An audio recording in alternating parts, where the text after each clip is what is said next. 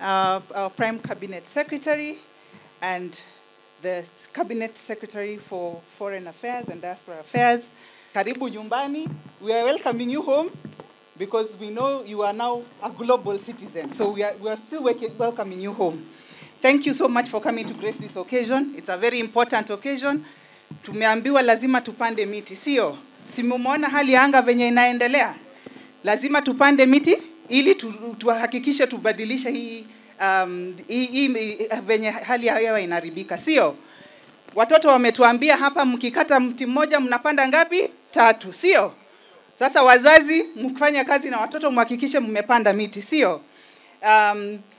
Your Excellency, in conclusion, I want to say thank you very much for your consideration. I want to say thank you to the President. He has considered us as women in a very important post.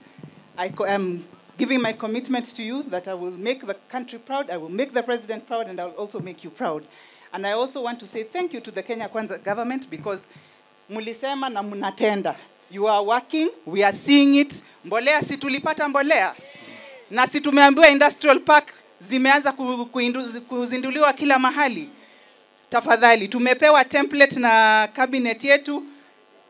Tafuteni miradi, muingie kwa SACCOs so that hizi tuamushe hii park yetu, si ndio? Tunataka Vihiga iangaliwe juu kwa sababu tunaambiwa Vihiga ni ndogo, tunaangaliwa kama watu wadogo, lakini tunataka tuoneshe Vihiga kuna vitu vizuri vinaweza tokezea hapa, sio?